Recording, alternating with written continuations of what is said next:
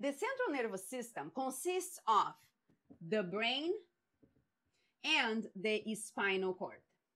If it is not the brain and the spinal cord, it is not the central nervous system.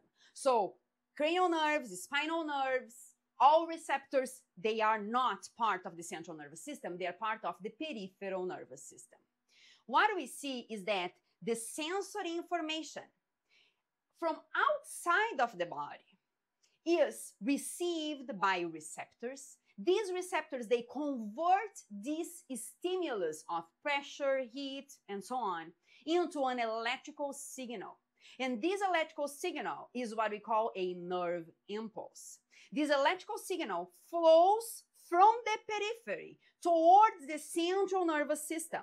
And then we interpret this information, we are conscious of this information, and we decide an outcome. This outcome is a motor movement if, for example, we were touching something hot. So we feel it's hot, we are conscious that that sensation was a hot, burning sensation. That stimulus was transferred to the central nervous system, which interpreted this information, and now the motor outcome is exiting the central nervous system, and we contract a muscle to move our upper limb away from the damaging site.